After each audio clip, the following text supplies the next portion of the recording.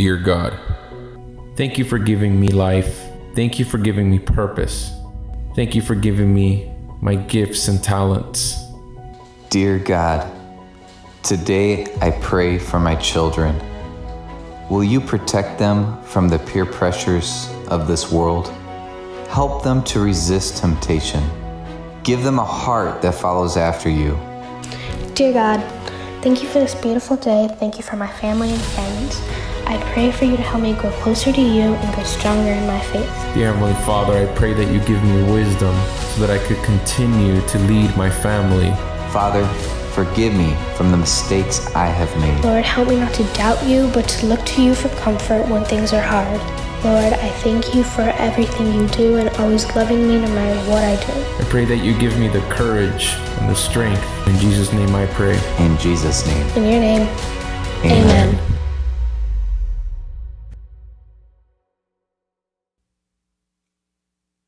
Happy Mother's Day. It is wonderful that you could be here at the Source Church this morning. And for those who are on social media, we're happy that you can join us on this wonderful Mother's Day. Even though it's a little rainy outside, it's a little sunshine inside. I wanted to do something special today, and I wanted to really dress up for Mother's Day. So I got my suits out, and something strange happened. It must be because of the air conditioning within our apartment, but none of them fit. So I didn't get quite as dressed up as what I hoped for, but we're still going to have a wonderful time together this morning. I have a question that I would like to ask you this morning. Actually, I have a question for the people who run the show here. Could I have the lights on? I usually like to see people when I talk with them. But I have a question for all the moms this morning. One question. If your adult son were to tell you that he loves you, what would that sound like? If your adult son tells you that he loves you, what would that sound like? And for those who have young children, try to imagine a little bit, what might your son say to you when he grows older and is an adult child? How would he express to you how much he loves you? I want you to think about that a little bit. And I see a bunch of smiles this morning. Well, I want to tell you a little story this morning. I have an opportunity to be able to work with inmates. So therefore, I always have stories to tell when I preach on Sunday morning. But I had an inmate come into my office, and he had not talked to his mother for a long, long time. In fact, the last time that he spoke with her, he threatened to kill her. So he heard rumors that his mother wasn't doing very well.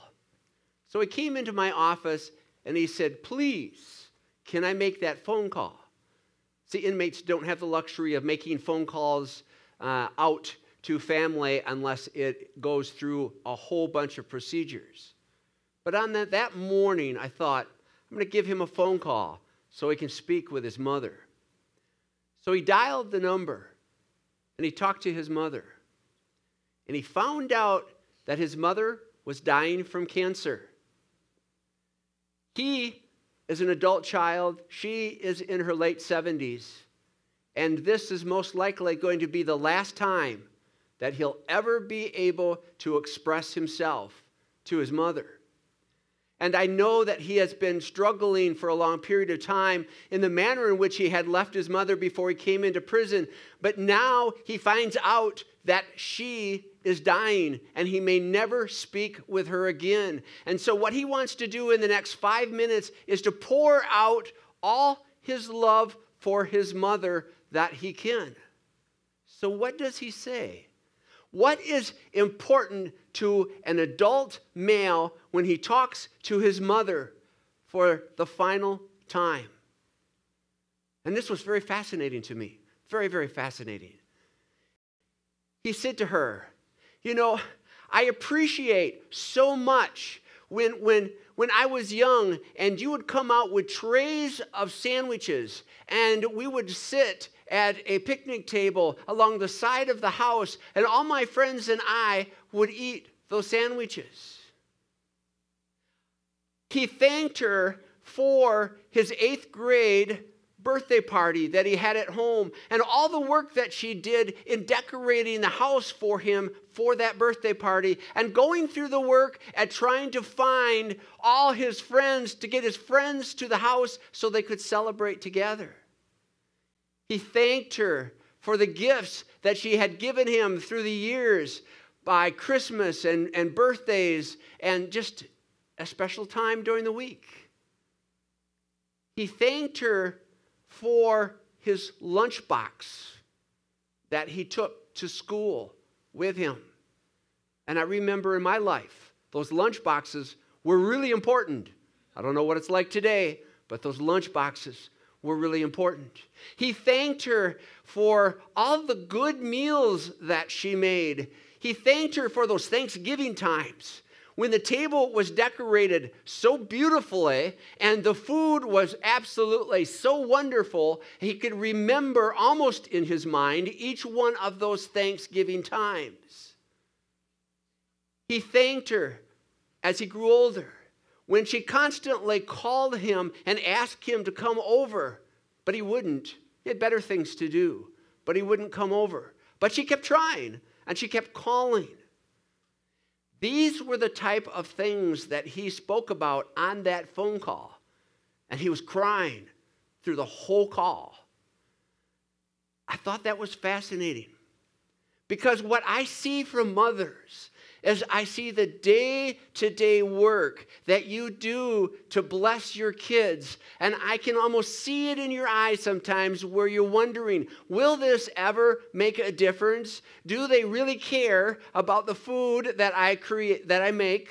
And I see that with Vivi Cassis and the food that she makes for her family. It is just incredible, and they act like they don't care. But they will care. They will remember those times. And when you try to do special things for your kids, it does make a difference. What were the things that he was remembering? He was remembering all the love that was shown to him as he grew up. He also thanked her for the love that he was able to get from her that he was not able to get from his father. And then he apologized and apologized and apologized for all his behavior throughout his life. And he just cried and he cried. And then the phone call came to an end. And that's the last call he'll ever make to his mother again. Think about that, ladies. Think about that, about what you do every day. Does it make a difference? Oh, yes, it does make a difference. To your sons who are the least expressive, it's different with your daughters. My daughter, I could sit with her and I could talk for an hour straight until I was weary and she wouldn't stop. But with my son, he'd grunt at me occasionally, and that was our conversations. And so to have a son come out and express himself in such a way is a treasure that you must always remember. But again, remember that what you do every day makes a difference. But the final thing he said before he left my office was, I want to pray for my mother. How do I pray? And that's what we're going to be talking about this morning. See, we often pray diligently when something major is happening in our life. If there is a person in our family who has been injured, we pray diligently. If there is something terrible happening in our life, we will pray and pray and pray. But if life is good, we don't pray. We're all guilty of that, as so am I. My prayer life should be more than what it is today. But in his case, it was a traumatic episode and he wanted to pray, but he wasn't even a Christian, so there was a long ways that we had to go. In other words, he had never developed a relationship with Christ. And how do you develop a relationship with Christ unless you speak to him? How do you develop a relationship with your husband or your wife unless you speak to each other? And so that's what prayer is all about, is in developing that relationship. And so in the Bible, as Pastor Chris spoke about last week, there is something called the Lord's Prayer. And we're going to talk about part of that prayer this morning. But before we begin, I have to do what I often enjoy doing, and that is going into the Bible and explaining to you a couple different locations where the Lord's Prayer exists. And the first one is Matthew 6, 9 through 13. Matthew 6, 9 through 13. That is the first place where the Lord's Prayer exists in the Bible. And it reads like this. This is how you should pray, because the apostles were asking Jesus, how do you pray? How do you pray in the manner in which you pray? How do you pray to God? And it said, Our Father in heaven, hallowed be your name. Your kingdom come, your will be done on earth as it is in heaven. Give us today our daily bread, and forgive us our debts, as we also have forgiven our debtors. And lead us not into temptation, but deliver us from the evil one. That's the first time that's stated in the Bible. The second time is Luke 11, 2 through 4. Luke 11, 2 through 4. And he said to them, when you pray, say, Father, hallowed be your name. Your kingdom come. Give us each day our daily bread. Forgive us our sins, for we also forgive everyone who sins against us. And lead us not into temptation.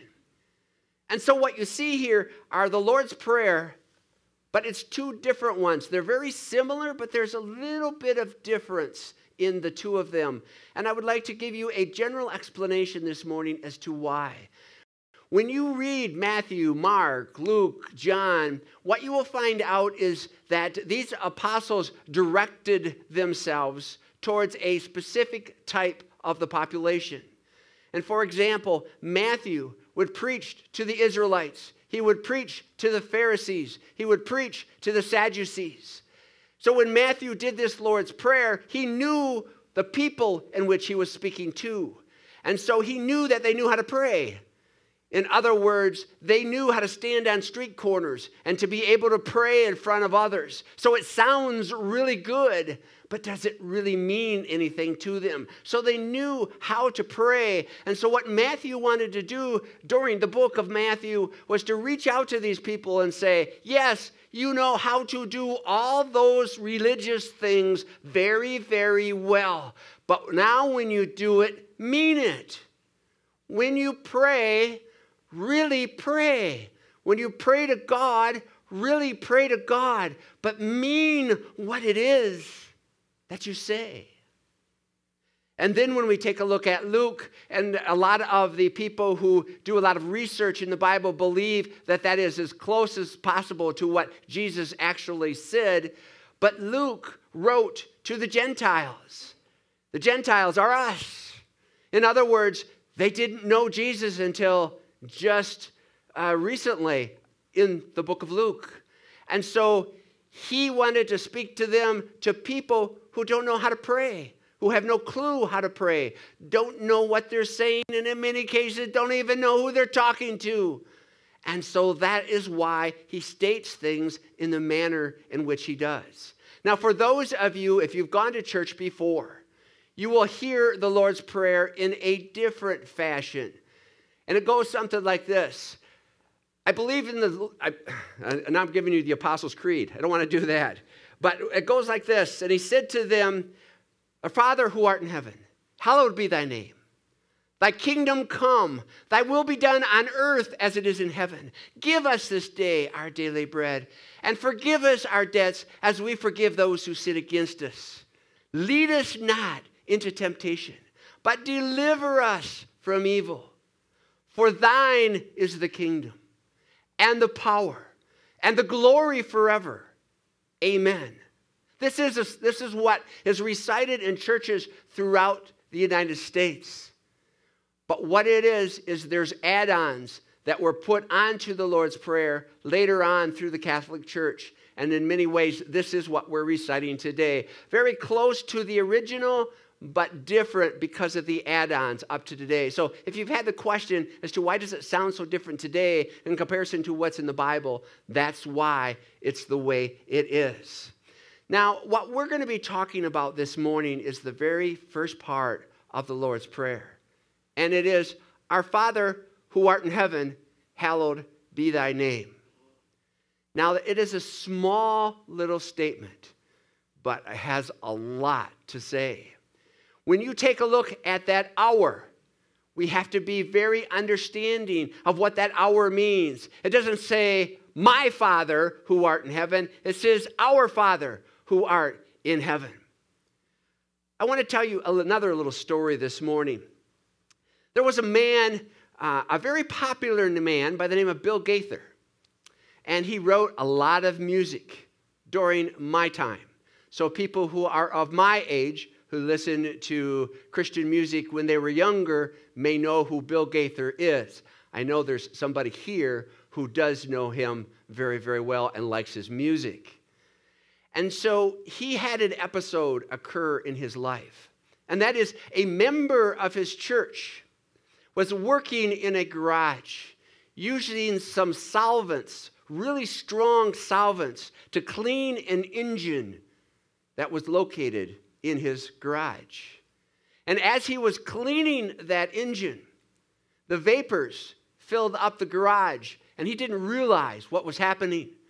But he had a furnace up on the ceiling, and in that furnace was an open flame. When the vapors reached that open flame, the garage exploded. And this person was lit on fire, and he burned and he burned. The ambulance came, took him to the hospital, and people within the church were notified that evening that he was not going to live, that too much damage had been done. They were not going to do any more for him. They were going to let him die. This happened the day before Easter. The next day, the congregation all got together. And the congregation didn't really have an exciting Easter because they felt so bad for the family, and they felt so bad for the person who was for surely going to die. At the end of that worship service, the pastor came forward, and he had been with a family throughout the night. He was exhausted, and he looked at everybody in the auditorium, and he said, he's still alive. He is still alive. And if he makes it, you as a congregation are going to have to get involved with the family and help out the family as much as possible because he has a long road ahead of him. And he did survive. And that's what happened, is the congregation got together and helped him as much as they could. And when he came home from that worship service, Bill Gaither, he sat at his piano and began playing a tune. And between him and his wife, they put together a song. And the song is The Family of God. And this are the words. He says, you will notice we say brother and sister around here. It's because we're a family and these folks are so near.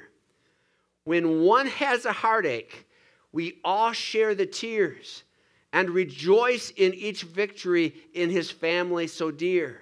I'm so glad I'm a part of the family of God.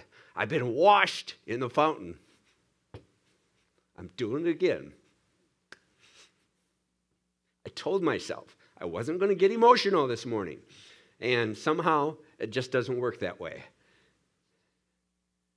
Yes, Mr. Slusher, as you get older, your emotions do come forward. Okay, let me try that again. I am so glad I'm part of the family of God. I've been washed in the fountain, cleansed by his blood. Join heirs with Jesus as we travel this side, for I'm part of the family of God. So when you recite the Lord's Prayer and you start with our, it is not just you, but it is your congregation. It is every congregation within Pembroke Pines. It is every congregation in Florida.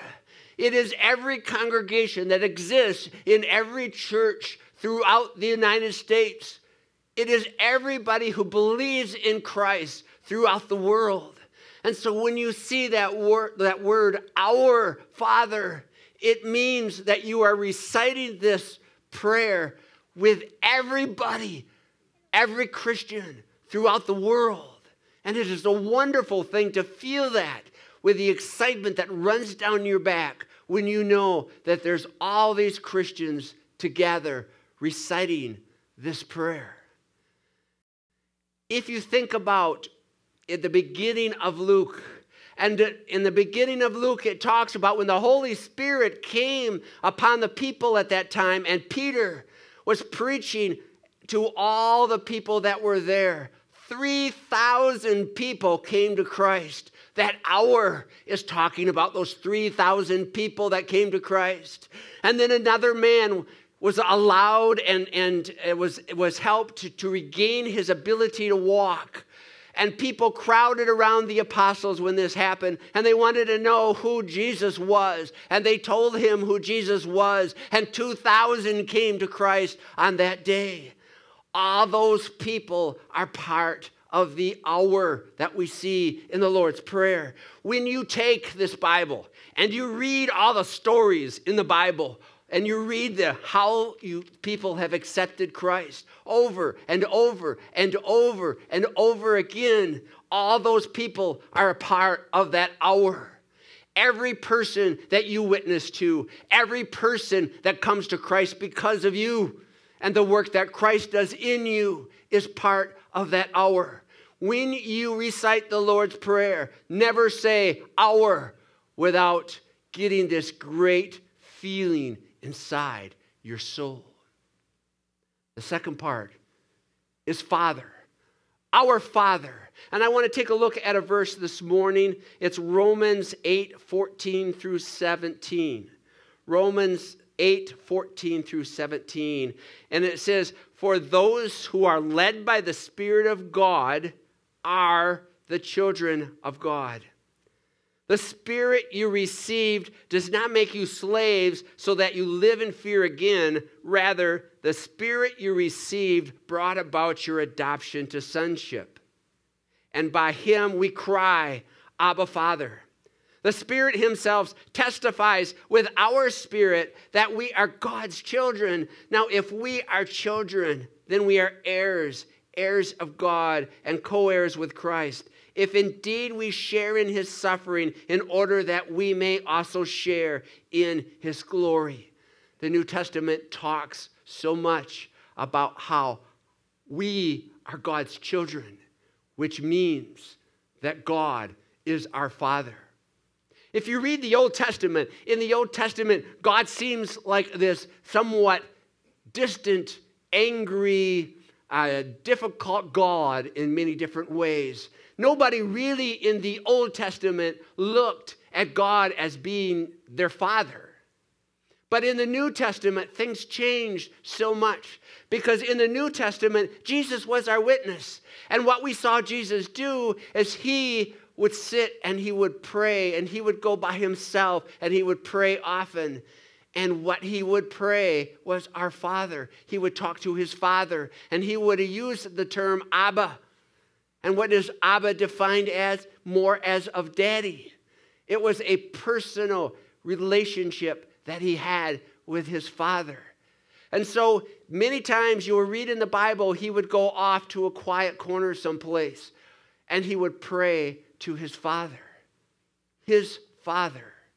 And he spoke to the people of that time, saying, "You are all children of my Father. So therefore, my Father is your Father." And so we can take a look today and look at God as being our Father. And I think that's an exciting thing when we take a look at that. But what I want to do this morning is bring this back a little bit to reality, to your day-to-day lives. I know that the relationships that some people have with their fathers is not the best, to say the least. So what happens when you do these kind of messages and you preach these kind of words? People remember what their dad was like, and that turns them off to the Father in heaven.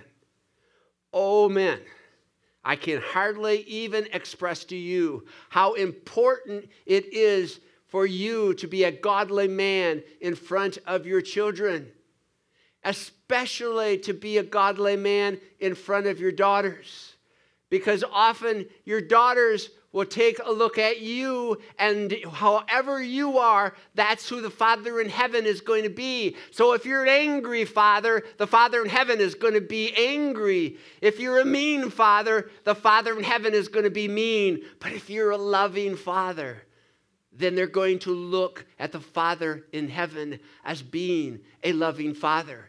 And your kids will become closer to God himself. There was a movie that took place several months ago. It's called The Shack. And I'm not going to sit here and express theology, and I'm not going to take a look at it, whether it was a good one or a bad one, but there was a point in there that I wanted to express. And this man had a very terrible thing occur to his daughter in a shack out in the country. Daughter died. And it really changed his life, and he was angry at God. And so he had an experience with the Trinity, the Father, the Son, and the Holy Spirit. So when he spoke to God, God was in a form of a woman. Why was God for him in this movie the form of a woman? Because his relationship was so bad with his father that he could not look at a man as his Father in heaven. And so in this case, it was a woman that was placed in that position to be able to bring him back to Christ. So always remember that. I understand that. I listen to the stories every day of people's relationships with their fathers and relationships with their mothers.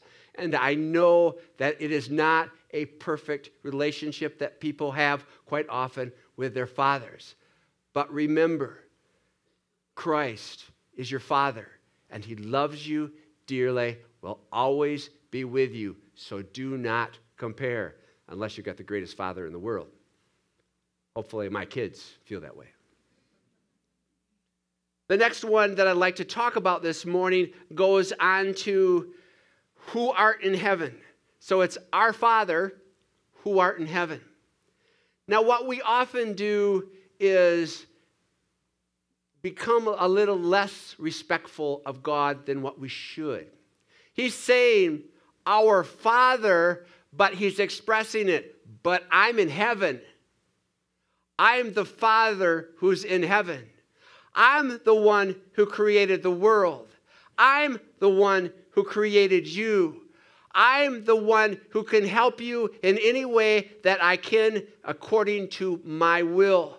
So don't forget that when you say, my Father, yes, but I'm the God who is in heaven. And so when we come to God and we pray to God, we need to be honorable. We need to be respectful. We need to know who it is that we're speaking to. Sometimes when we pray, what we do is we stand and we pray. But what you need to do sometimes is to make believe in your mind that you are coming in front of the throne of God and you're getting down on your knees and you're praying to God. It takes a minute for your mind to adapt to that. And that's okay. If there is a moment of quietness before you pray, that's acceptable. I know that people are sometimes uncomfortable with quietness. It seems awkward. But try to think of that in your mind, of going in front of God, in front of the throne, on your knees to pray. And you're saying, our Father who art in heaven. And then you can go on and pray. But be respectful, be honorable. Don't think about him as your God in the sky or some other very flippant things that people say. about God. So we talk about our Father who art in heaven. So much in that small little bit. And so we're going to go to the next one. Our Father who art in heaven, hallowed be thy name. And here you see the part where it says, hallowed be thy name. Well, the Jewish people were quite different than what we were when they named their children. They would name their children with meanings that would go on in their life as to what their mission in life might be or what their goal in their life might be. And so the name that they had was very important. It's not like us where we pull out the book and we go through and we say, yep, that's a nice name. Yep, that's a nice name. That's a bad name. I don't want to use that one. Oh, there's a good one. Let's flip a coin and decide which name that's going to be. Okay, maybe it's not exactly like that. But that's sort of what we do in trying to determine the names of people. But back in those days, names were very important. If you take a look at Matthew and you look at all the genealogy of the people, you will see all these names of people. And it was really, really important that people had a name and they could connect it to their father and connect it to their grandfather and connected it going generations back, because all of this family attachment as it relates to the name was really, really important to the Jewish people. And so when you take a look at this particular one about the name of Jesus, if you go into the Bible and you study the Bible and you study the names of Jesus, you'll find out there's many of them, many, many different names. So this morning, I want to read you a little bit from Isaiah 7 through 14 to get this idea as to what it means by hallowed be thy name.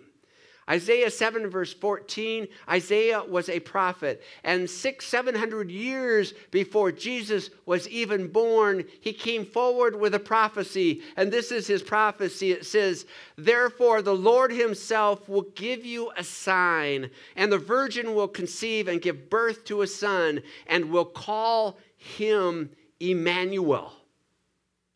And then we take a look at Matthew 1, 18 through 25. Matthew 1, 18 through 25.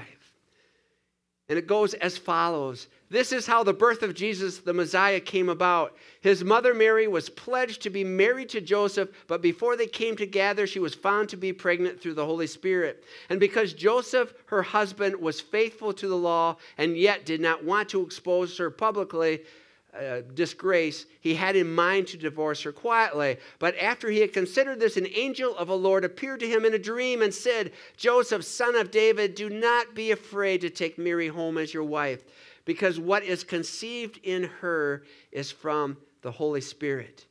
She will give birth to a son, and you are to give him the name Jesus, because he will save his people from their sins. All this took place to fulfill what the Lord had said through the prophet. The virgin will conceive and give birth to a son, and they will call him Emmanuel, which means God with us. And so they're saying, respect the name. Our Father who art in heaven, hallowed be thy name. This is, again, our Creator. This is the God of our universe. This is the person who created us. This is a person who knew before the beginning of time who you were going to be and understood what you were going to be doing in your life. And part of Reformed theology is he knew that you were going to be with him someday in heaven, and that was all planned out before you were even born. Respect the name. Do not swear with that name. Do not say evil things against that name. Do not be flippant in what you say about that name, but be respectful and be honorable with the name of God. I hope now that when you see our God who art in heaven, hallowed be thy name, that you take a look at that far differently than what you have ever seen in your life before. I'm going to close in prayer. And what I'd like to do this morning is to give a Mother's Day prayer. When that prayer is done, the music will begin.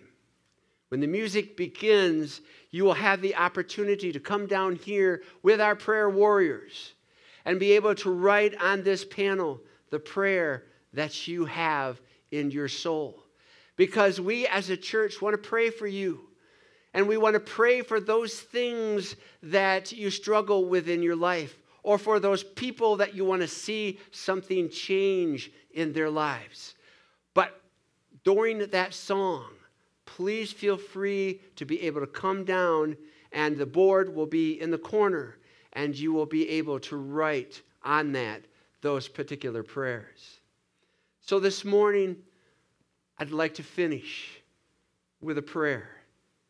And remember that we're doing this according to the standards of the Lord's Prayer. And so what we're going to do is to do it the way that Jesus asked us to do. So this morning, let's pray. Our Father, who art in heaven, Lord, we are excited this morning that we may be praying to you in this auditorium, but we know that there's so many people out there who love you. We know that there's so many people out there that pray to you.